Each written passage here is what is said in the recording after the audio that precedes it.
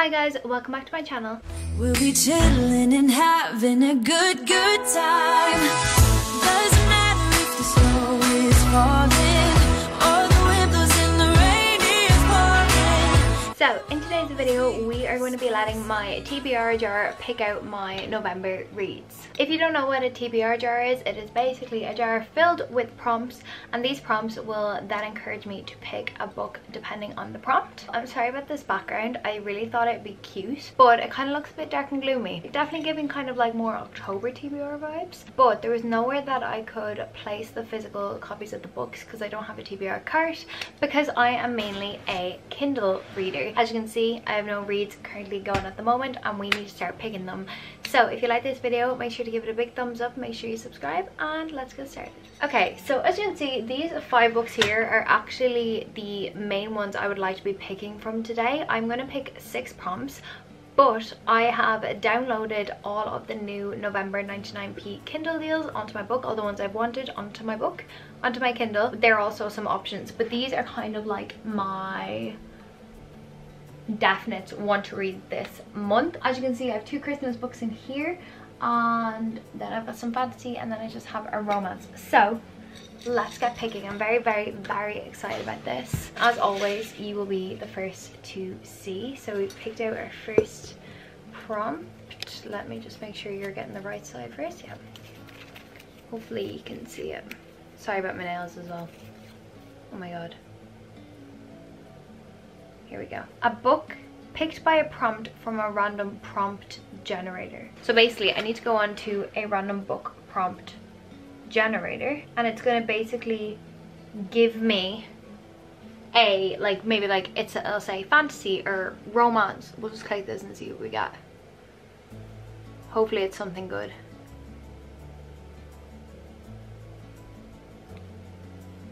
A purple cover. Well, we're not starting off strong with the physical TBR because as you can see, there is no book with a purple cover. So what I'm going to do is I'm going to have to go onto my Kindle. I'm going to go through this real quick, try and find a purple cover, and yeah, I'll come back. So we actually have a good few choices. Well, I say good few. We have 3 choices. So the first choice that we have is The Fake Mate by Lana Ferguson. I actually haven't heard much about this book. I do know that it is a romance, and I'm presuming it's about maybe fake dating. So we have that as an option. We also have, if I can remember, Not in Love by Ali Hazelwood. Would you consider that pink or would you consider it purple? I think it's like a pinky purple. And then I also have Between Friends and Lovers by Shirlene. I really don't want to butcher her last name. I'm not going to try, but I'm pretty sure everyone's heard of it.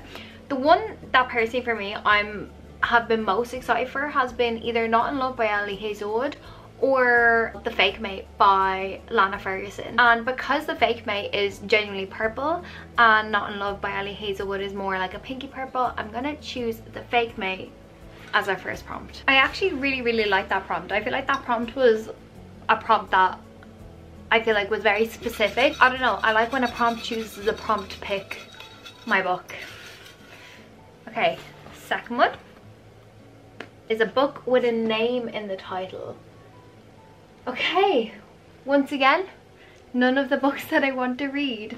So let's jump onto Kindle. I can go through these with you in real time. So first we have Belladonna, which is a book I only just downloaded today. I'm presuming Belladonna is actually the name of someone. I don't actually know for definite, but we'll go with that. We've Belladonna. We've Emily Wilde's Encyclopedia of Fairies. Oh my god, is that it? No way. We've Magnolia Parks. Could I start that?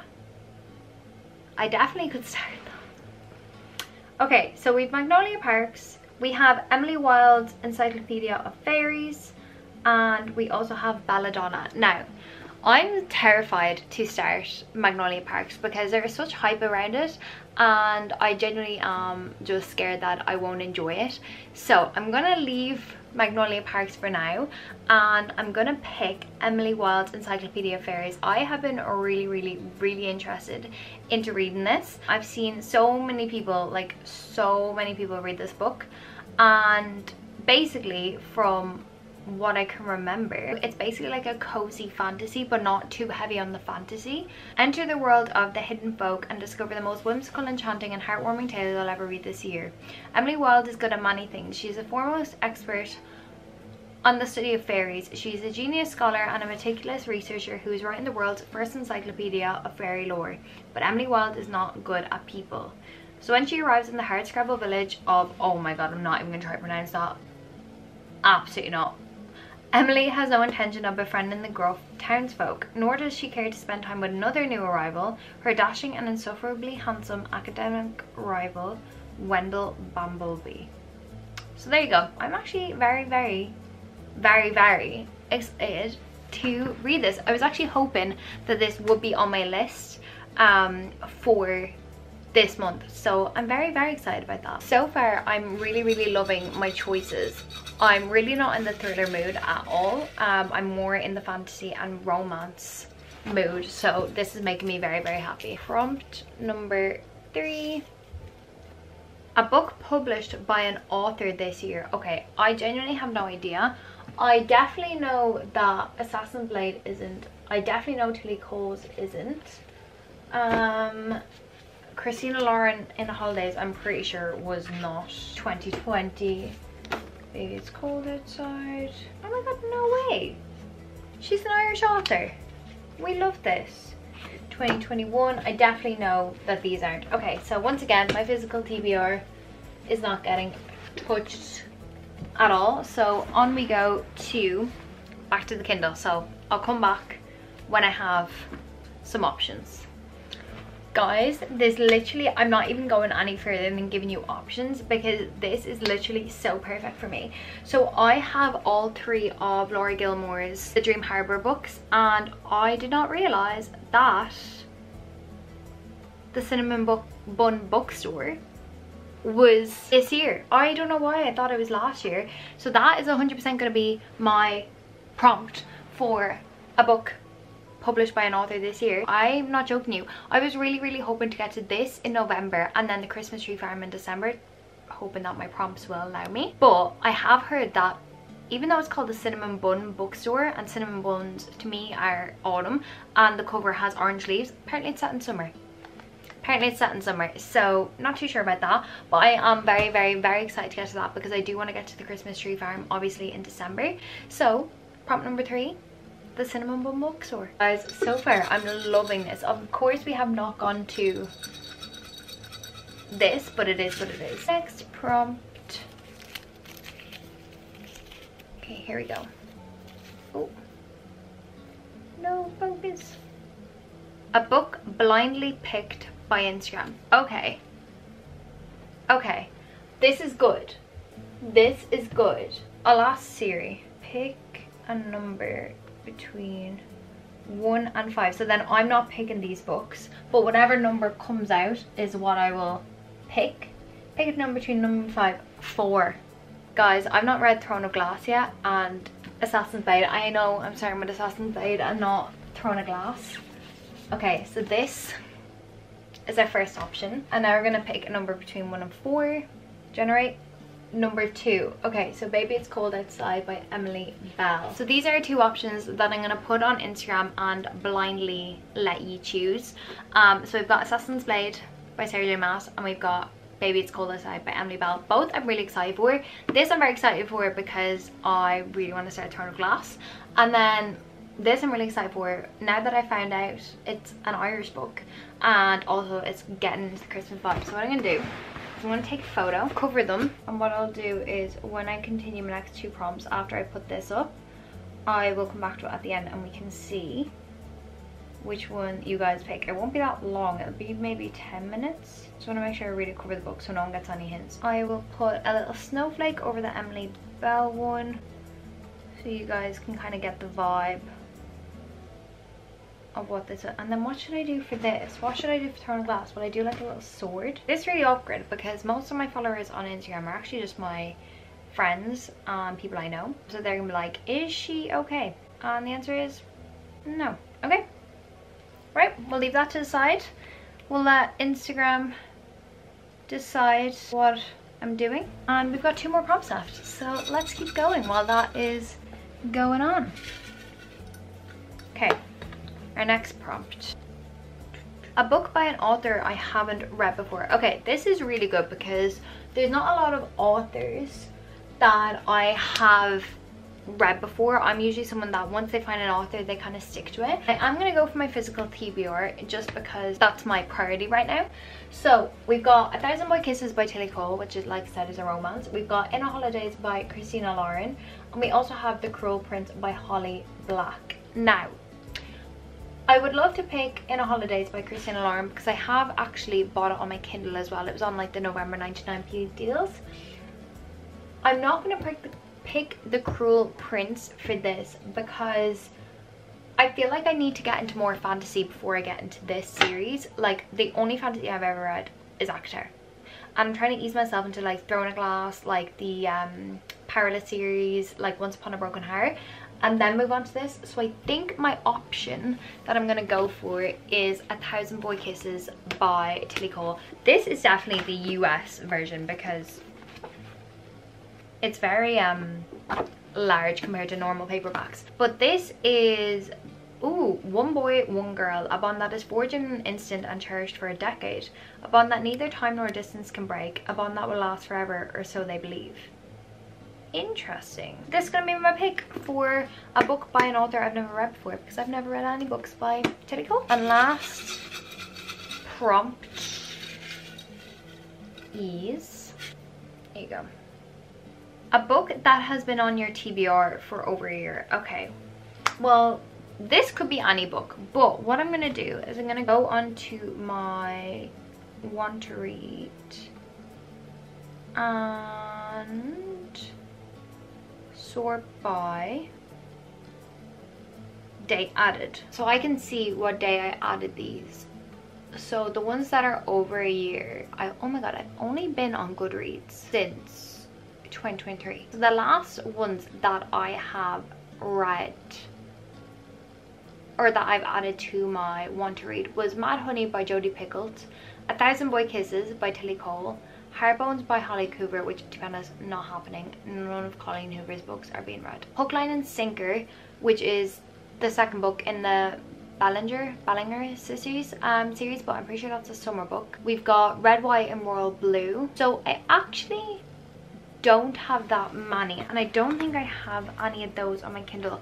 I really don't want to read, I could read Hook, Line and Sinker because I have it on my Kindle, but I'm pretty sure it's set in summer.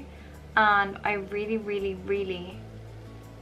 don't want to read it when it's not in summer. I feel like I'm gonna have to buy one of these books.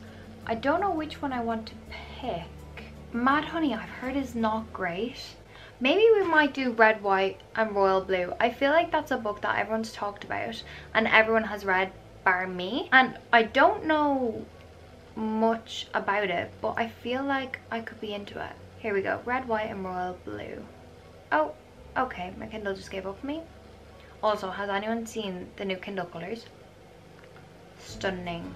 Oh, Romantic Enemies to Lovers. Oh, no way.